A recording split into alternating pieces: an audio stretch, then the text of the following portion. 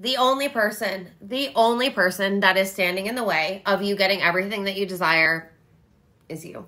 It's the old version of yourself that is based in fear, that operates from lack, that goes into worst case scenario, that operates in the frequencies of doubt and fear and uncertainty. And because you keep allowing that version of yourself to keep being the main frequency and the main self-concept that you're operating in, that's what's getting in your way. Everything else is just semantics. Because at the end of the day, if you could just clean up your mindset and energy, you would be living in a completely different reality. But for some reason, you keep listening to that old version of yourself. Why is that? Is it because you don't know how to actually change your limiting beliefs? Is it because you don't know how to actually regulate your nervous system? Is it because you're too afraid to take action? Is it because you haven't seen the results in your life? Is it because you're lacking confidence? What is it? What is the reason why you keep allowing the old version of yourself who was available for this old reality to keep showing up and to keep being the identity you're playing into?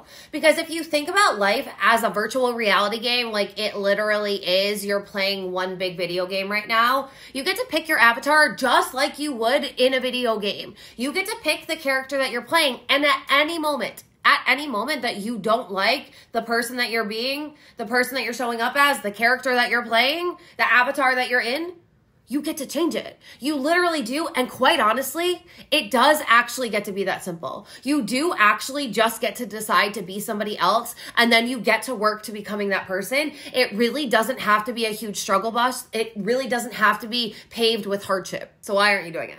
That's what I want to know. I want to know, why aren't you doing it?